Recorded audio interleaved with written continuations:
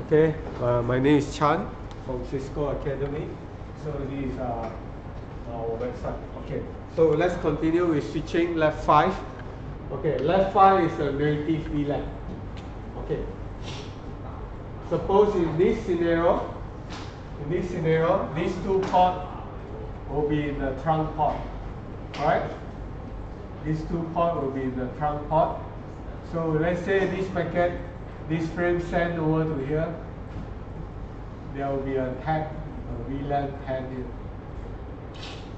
But in between this port, this trunk port, there's a hub here. So this VLAN tag, alright, with a tag here, this PC cannot understand.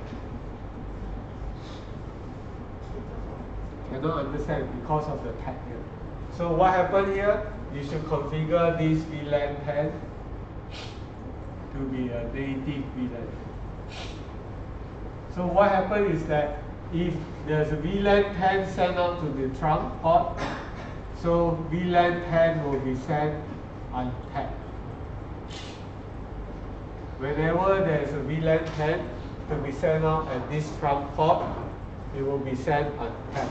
So once it's sent untagged, this PC will be able to be understand. So the native VLAN is that the VLAN that is sent and received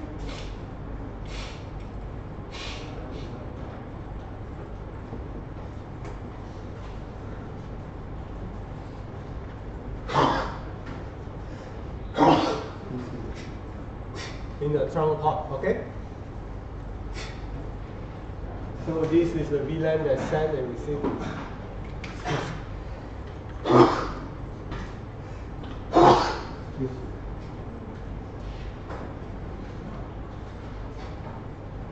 Alright? So in this case, this PC will be able to understand because this is no longer tagged. Okay? So another thing about this is that these two ports, the native VLAN must be in the same native VLAN.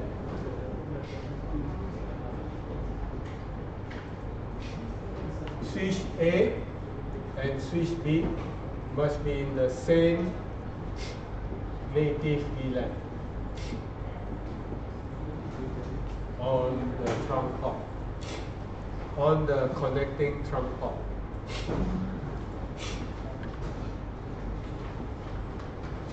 If not, if it's not the same, it depends on the iOS version. Okay? If the iOS allow it, then what will happen? There will be VLAN hopping. If iOS don't allow it, then either the port is shut down or you have to test one by one. Or restricted.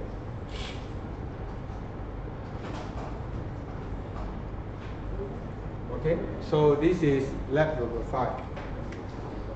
Okay, lab number 6.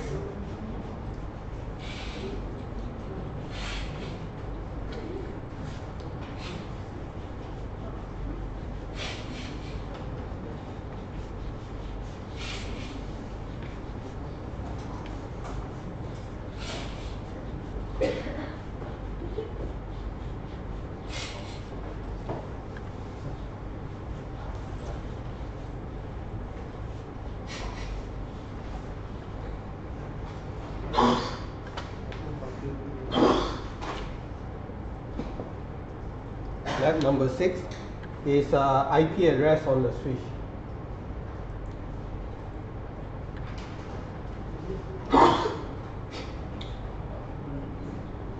Okay, you have a switch here, and this switch you can configure IP address.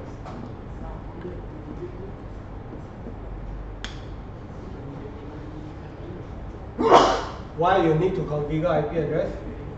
So that you can remote monitor or configure the switch. and you can also ping the switch, so that you know that the switch is up or down. Okay, that's the reason why. Okay, so to configure it, first you create a VLAN, let's say VLAN 10. Then you put interface VLAN 10, IP address, whatever, let's say 1.1.1.255, then no shut. Or you can also use VLAN 1, which is the default VLAN. Okay?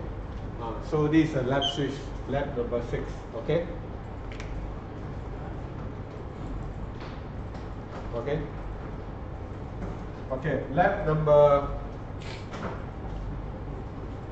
7. Lab number 7 is pretty straightforward. We're going to skip it. Lab number 8 also is going to skip. Lab number 9, okay.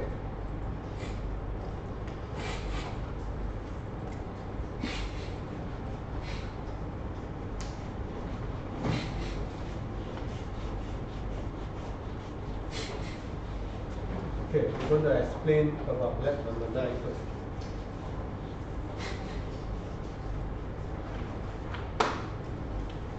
Lab number 9 is like that.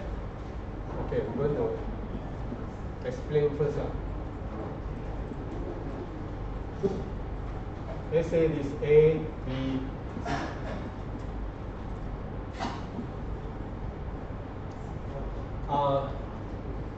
Okay, suppose this is in VLAN 10. Okay, this PC is in VLAN 10. VLAN 10. Alright, so whenever there's a broadcast for VLAN 10, so switch A send out through this port or not? Yes or no? It depends whether there's VLAN 10 here or not, isn't it? If there's no VLAN 10 here,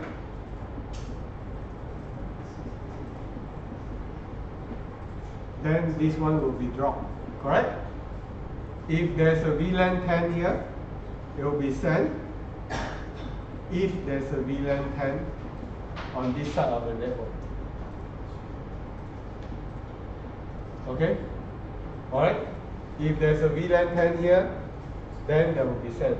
But the question is, how does switch A know that VLAN 10 is in other switches as well? How does it know? How does it know? There's two ways you can know it. The first way, you configure all VLAN on all switches. Okay, all the VLAN required, you configure it on all the switches. Okay, that's the first way you can do it. Okay, so which means it's a static assignment. Whatever VLAN you have, you configure it on all the switches. The second way you do it is use VTP. Alright? Which means that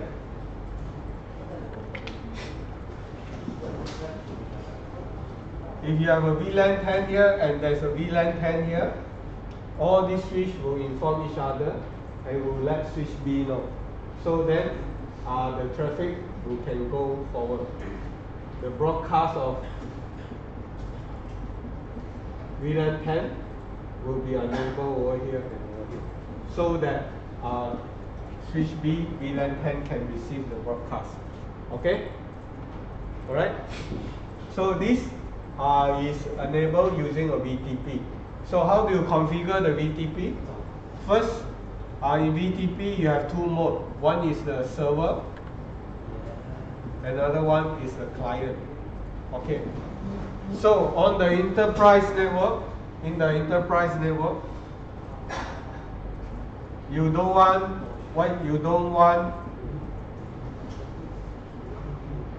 Tom, Dick, and Harry. Okay, Tom, Dick, and Harry to create any VLAN they want. Okay, you don't want anybody, Tom, Dick, and Harry come into the network and create any VLAN they want. So you have a VTP server where you can create VLAN. Okay, whatever VLAN you can create. VTP client, you can only assign port to the created VLAN. Okay? Alright? Let's say you want to assign to VLAN 10. You will only be successful if VLAN 10 is created at the server. Okay? Alright? If it's not created, then you cannot assign the port to a particular VLAN. So this is a VTP server. Another configuration that you must understand is that by this server, this is default lah. Okay? So the configuration part will be like this. VTP domain, make sure that all the switches are in the same domain. So you put VTP domain Cisco, then VTP mode server. Okay? Or you can also put client, but bear in mind if you put client, which means that the switch cannot create any VLAN. Okay? Client can't create VLAN. Okay, that's the main restriction. Okay, for explicit specific details, how this VTP work, you can look at Cisco documentation. Okay.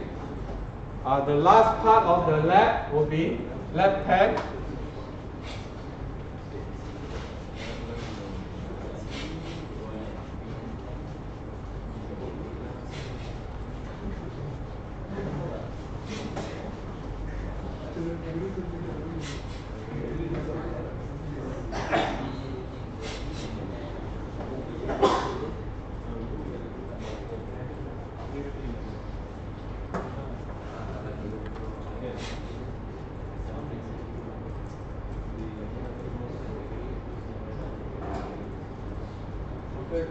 Okay, lab 10 will be layer 3 switching. Okay, layer 3 switching, which means that you enable IP routing on Catalyst 3560. This is a layer 3 switch. Okay, you must use this switcher, layer 3 switcher. Okay, layer 2 switch cannot. So you have two interface. You have, let's say, okay, so this will be 200.1.1.1.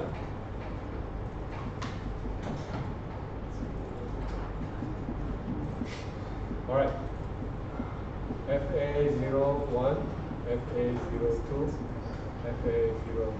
Okay, so this one, let's say, this one is in VLAN 1 will be. Okay, let's put it VLAN 10 now instead of VLAN 1. Okay, so this is a switch. So the configuration, first, this routing can be done using two methods. One is a switch port. The other method is no switch port. The other method will be virtual interface.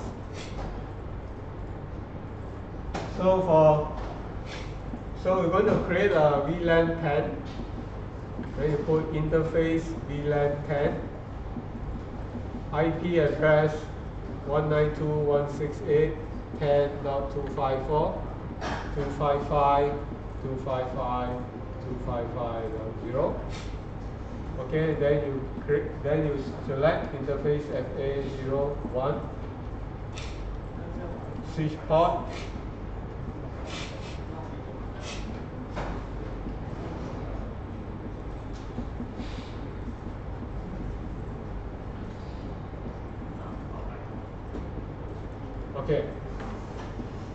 Okay, these two ports, you're going to do this. Then on this interface, what you're going to do is that you're going to put no switch port.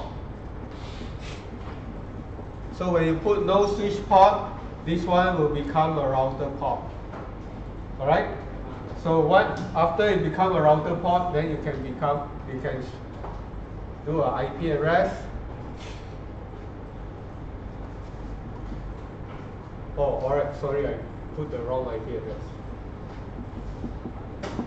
Alright.